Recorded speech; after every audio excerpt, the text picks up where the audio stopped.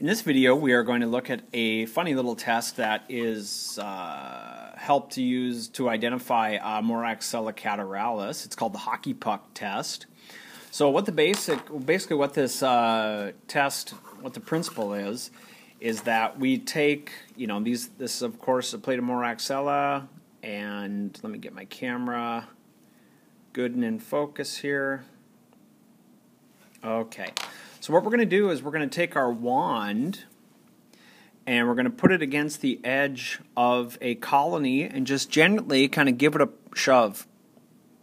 And the whole colony should move. Okay, let me try it again here on a different one, actually just kind of on the angle here, trying to be cameraman and micro tech at the same time. Actually jab the wand into the auger. So I'm just going to put this on the edge of the colony and just give it a little push, and the whole colony should move, which for the most part it did there. It didn't, as you'll see with the negative control, or the negative that I'm going to show you here with Neisseria meningitidis, when we go ahead and we put the loop to that, it just falls apart.